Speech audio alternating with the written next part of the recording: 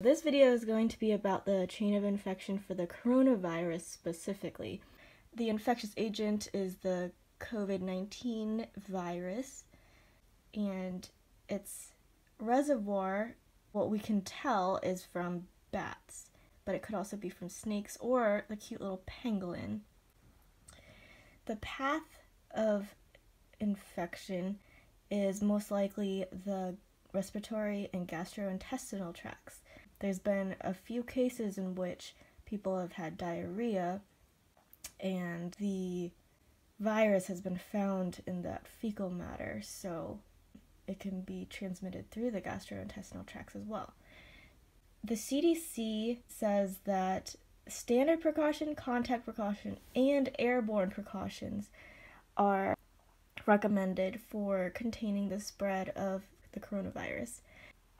So again, contact is when you can get it from touching somebody with it, and airborne means that you can get it from the little aerosols that come from the person's respiratory tract when they sneeze, cough, talk, anything like that. So it's really dangerous and really, really infectious.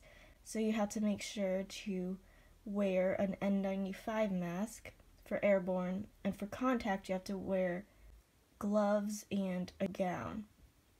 The portal of entry, as we know, is the eyes, the nose, the mouth, any kind of mucous membrane, which is why they recommend you, along with wearing a mask, you need to wear goggles to protect your eyes.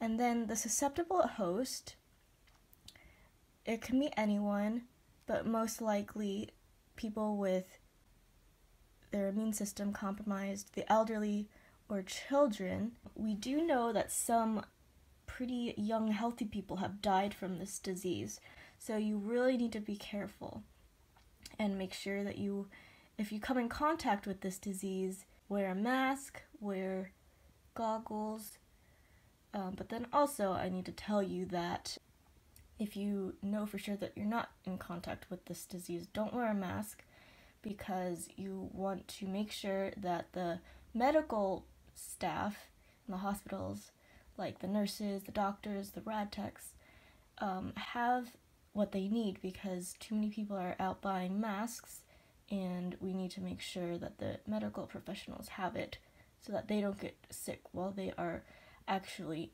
in contact with the people who have the actual virus.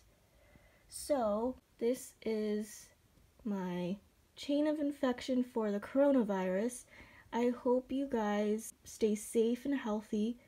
Thank you for listening, and make sure to like, comment, and subscribe. Thanks.